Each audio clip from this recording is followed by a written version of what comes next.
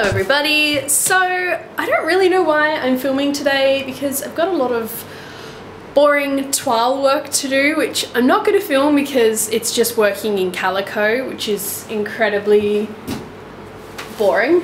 This is a calico toile. I've had a lot of fittings this week and I've still got a lot of fittings to come today and tomorrow. I was violently ill last week with a viral infection, which is why I might still sound a little bit nasal, which was the most frustrating thing because I have all of these amazing YouTube content ideas that I want to film, but I couldn't film them because I sounded so sick.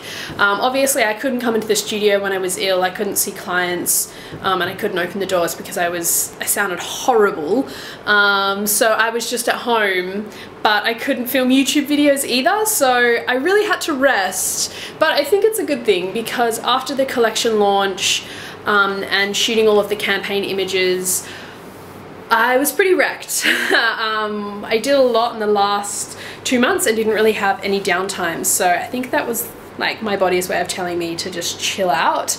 Yeah, so I don't know, I thought I'd just film today. I curled my hair, which is always a good reason to film. What do you guys think of my short hair? I cut it all off. It wasn't that much longer, and I think when I get it cut again, I'm gonna cut it even shorter.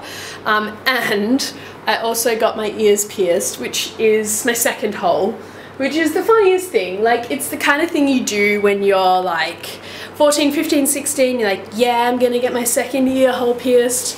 No, did it as like a grown adult in her 20s.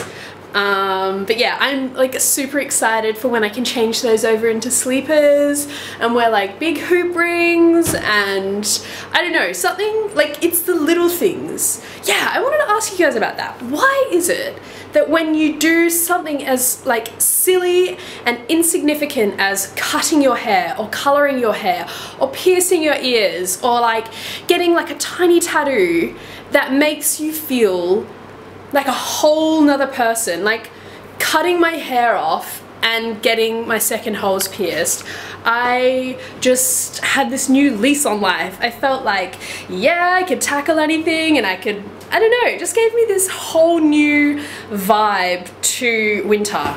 I don't know, it's weird. You guys know what I'm talking about, right? Like, guys always complain about us getting our hair done, but there's like, honestly, you get endorphins, you get excited, you get happy when you get to change your appearance and identify with, I don't know, a different side to you. Something else I've really been enjoying over this last month has been settling back into thrifting.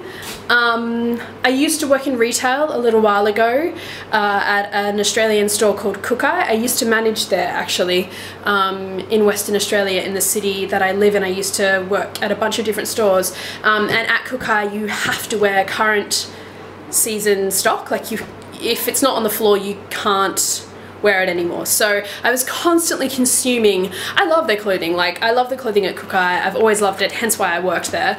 But prior to working at Kukai, I thrifted everything.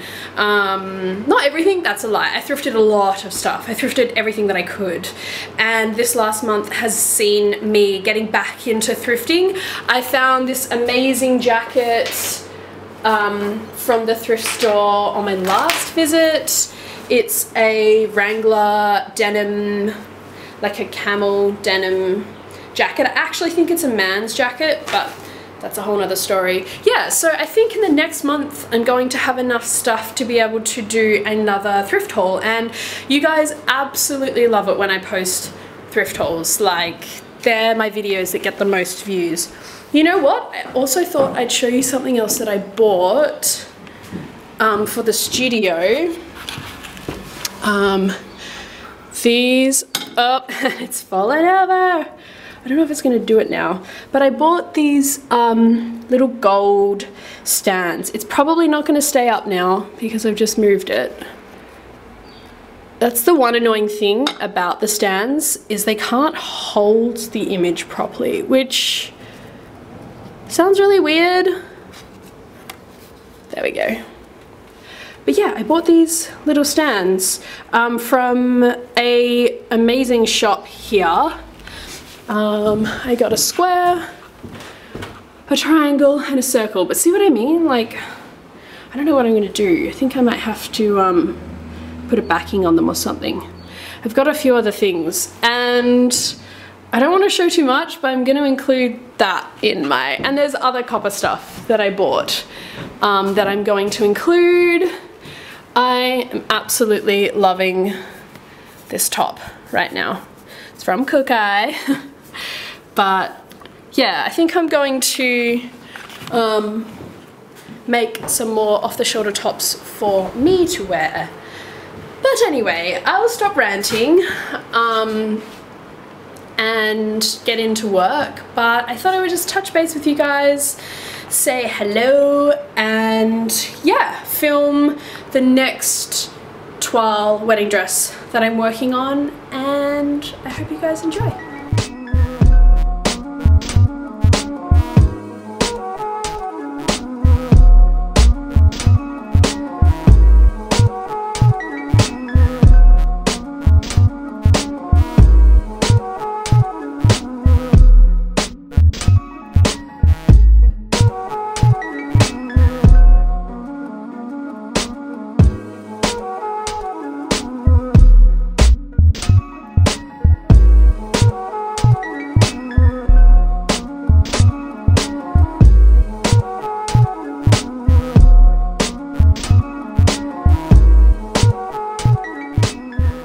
Why, but I woke up this morning and had an overwhelming urge to wear the outfit that I'm wearing today, which you guys can see the straps.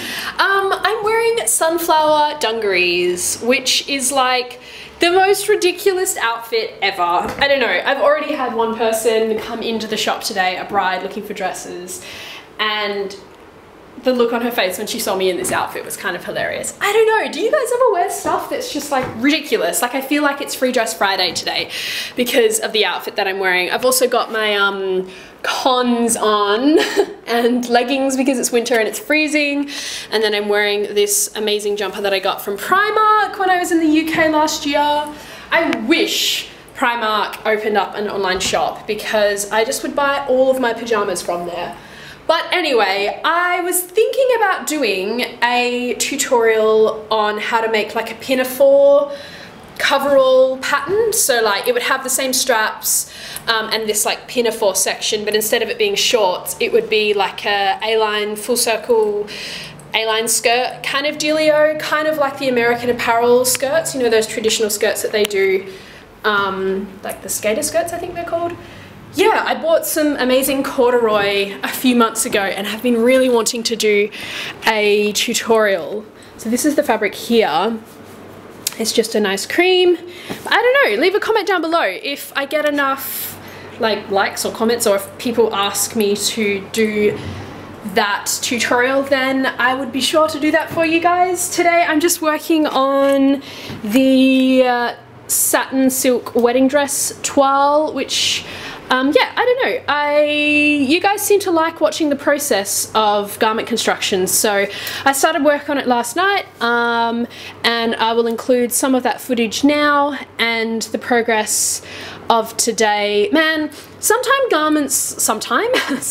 garments look so ugly and they look just like ridiculous before they start looking good, and I don't know, I just feel like not enough designers and people show the process behind like how you make a beautiful garment, because being a creative person and working on my own on projects, there are a lot of days and a lot of times where you have a lot of self-doubt about what you're doing and if it's going to look any good.